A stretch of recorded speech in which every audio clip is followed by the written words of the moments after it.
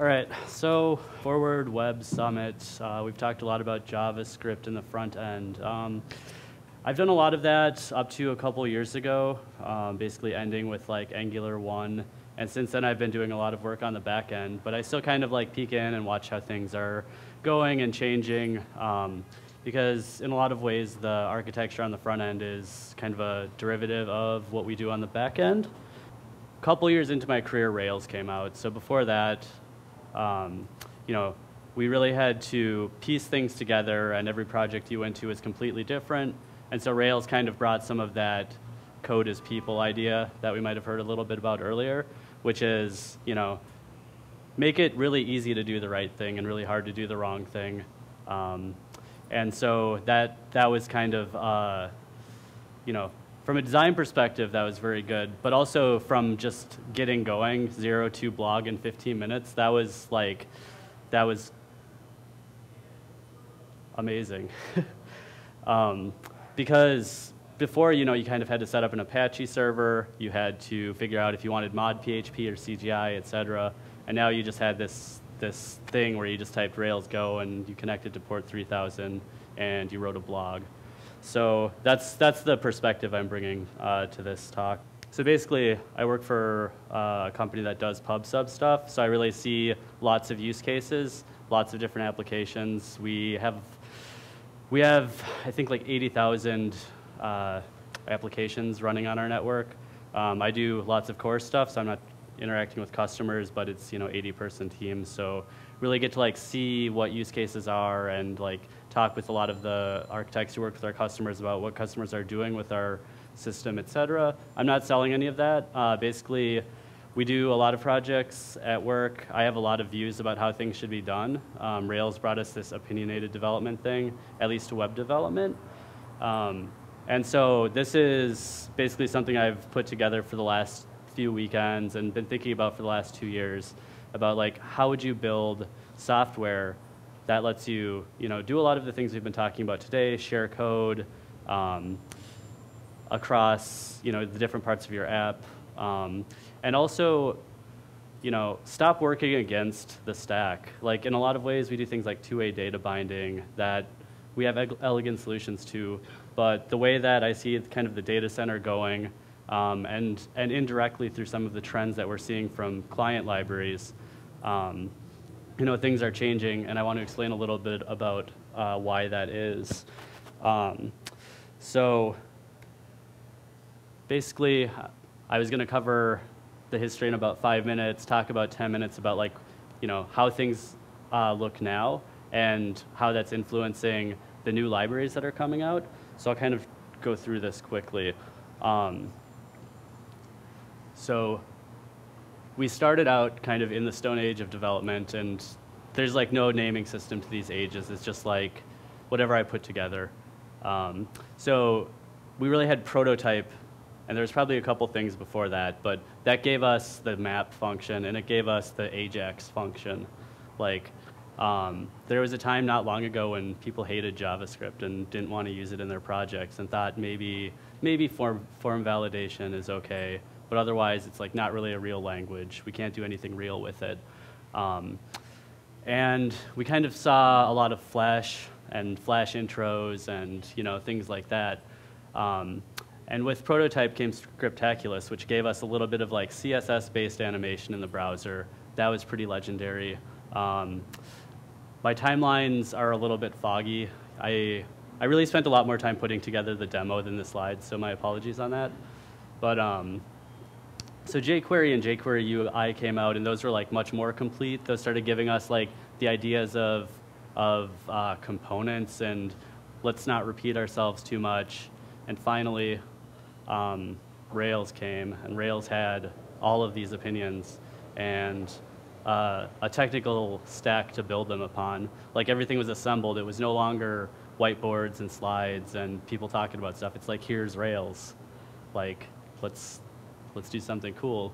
So I think it warrants a lot of thought. I mean, it's definitely still relevant, and it still solves a lot of the problems that it was designed to solve very well. But it was actually made when JavaScript was uncool. It was made, I think this last July, there was a post saying it had been around for 10 years. And that's something that really got me like thinking about this idea a lot. And so like, what is it about the libraries we see now versus the libraries we saw then? Like why wasn't that good enough? Why didn't we just stay with that and keep going? So Rails came out, and we also started seeing like a lot of really neat things coming out. We saw like Gmail, which was one of the first like full page applications where you could read your email, you could do everything without clicking the title and waiting for a new page to load. It just kind of popped up. And in my view, so like also Meebo. Meebo was much more, you could tell, because of the nature of email, it's still kind of asynchronous. You send it off and maybe a day later you get a response back. But instant messaging in the browser, in my view, that was very game-changing. That's when I really started to take the web seriously. I had been doing a lot of Java server faces and things like that. And it's cool they got the whole request response lifecycle and stuff, but like, what if you don't necessarily need that anymore? So we started seeing a lot of Ajax. And eventually like Twitter released Bootstrap, and now we have all kinds of CSS3 and HTML5, but like that hasn't always been around. So pretty soon after that, this is the span of 10 years. This is probably like 5 years in. Like Node came out like 2007 or something. And from there, what really got my attention with Node was you could run JS everywhere. There was this idea of isomorphic code. It was like really big in the beginning, but people kind of like gave up the idea of trying to use the same libraries in the browser and in Node, which was kind of disappointing to me. And actually just seeing that there's two almost identical package managers, Bower and NPM, for example. It's like, it's kind of diverging beyond a point I think is acceptable, like given all the enthusiasm about isomorphic code in the beginning. There was one very awesome project that did this extremely well. It's the first relevant thing AOL did in my career. Like, I got my career started actually as a preteen making things to like kick people off the internet, like by crashing their IMs. So like, it's kind of cool that I saw this in about 2010, this framework called SocketStream, which actually gave us a lot of what Clojure script does now, which is you had a shared code module, and then you had your server module, your client module, and all the exports sort of mapped from the server side into this kind of exposed object on the client side that you could just call and got free RPC. And they were also like very pub/sub oriented, message driven. Unfortunately, the project seems to have not lasted too long. By 2011 or so, it was gone. So, oh yeah, I had to do it cool because the 80s. We're talking like late 80s, Haskell type ideas started coming out. On the kind of like Rails evolved CRUD front, we still had Angular and Ember going, but they're still getting like this really advanced data binding and things like that, exposing a lot of like functional nature, being probably functional inside, but still kind of like hiding it. But on the other hand, we also have like Elm, Bacon.js, and D3, which I think are interesting for these contributions, which Elm is like all in. Bacon is sort of like, you want some FRP, you can drop in this library. And D3, it's this completely different thing for graphics domains, but I think it brings a lot of cool ideas, just reacting to, you got like a loop of change and render. You didn't actually write the loop. It kind of handled that machinery for you. So, it's not to class it, it's just to say I thought it was, a significant feature, I guess, of a framework to do. So now we're in the age of the stream. I'm sure marketing would approve of this slide, but I can't help it. There's two paradigms in distributed computing. There's shared memory and there's message passing. And I think as that's sort of like the driver. We talked in the panel earlier about, like concurrency is the killer application for functional programming. Well, yes, definitely true. We've kind of hit the edge of progression of single core speeds. We're getting laptops with 2, 4, 8+ cores. It makes a lot of sense to be able to take advantage of these optimizations. So we're doing it. We've been doing it for quite a while longer on the server, and we see these pretty, reasonably mature like streaming frameworks like Spark and SAMS is pretty new, but it's for doing like huge scale processing of these events that go through the back end. And just kind of across the board, we see even Amazon instance types kind of turning into, like we've got the graphic instance, the compute instance, the memory instance, the disk instance. All of these things mean that you're going to have a bunch of parts of your applications that do different things running on different machines. And as a result, we've got all these different API backends. We've got all these load balancers.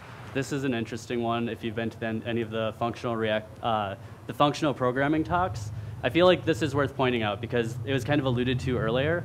But these two things end up with the same results. You start with an A array of 0 to 9, a B array of 1 to 10 because you're taking everything in A and adding 1 to it. But these things actually kind of express different things. One implies more than the other. This one actually implies a serial ordering. You have to do 0 to 9 in order. So if you've got a laptop that has 8 cores, you could do that in 2 or 3 cycles. But now you actually have to wait 10 still. It's a lot harder to kind of like make this code parallelizable automatically. So this is kind of what I mentioned earlier. These are like the properties of these two kinds of systems. So shared memory is where we've been with JavaScript, C, all the imperative class of languages, which is, you've got that array of memory and you're assigning things, and it's all, it should be contiguous blocks or maybe linked lists. But sort of as soon as you have more data that can fill one machine, you're kind of out of luck. Like there's some offerings in kind of the enterprise space and probably an open source one. I can't remember what it's called.